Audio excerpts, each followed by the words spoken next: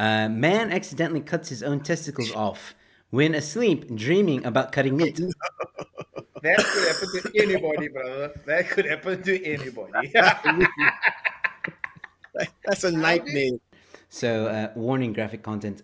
Coffee Atta is in hospital after dozing off in his armchair, dreaming about chopping meat for a family meal, and waking up to discover he'd sliced his testicles off.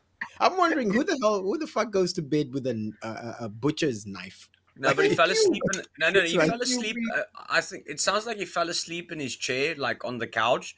But now the next question is, why does he have a knife in the couch? Does he? Does he live in Grassy Park? First of all, no, he's a Ghanaian farmer. Okay, say that word again, Joe. He's a what farmer? A what farmer? A what? A what? He's a what farmer? Say that again. Say it again. Ghanaian. There we go. I don't know what's a Ghanaian. What is a Ghanaian? Oh, a Ghanaian.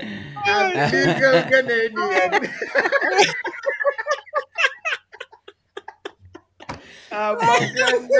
See, you don't have to make me read foreign stuff. He dozed off in an armchair and said he managed to pick up a knife. This is while he's dreaming. He manages to pick up a knife and injure himself whilst dreaming about cutting meat.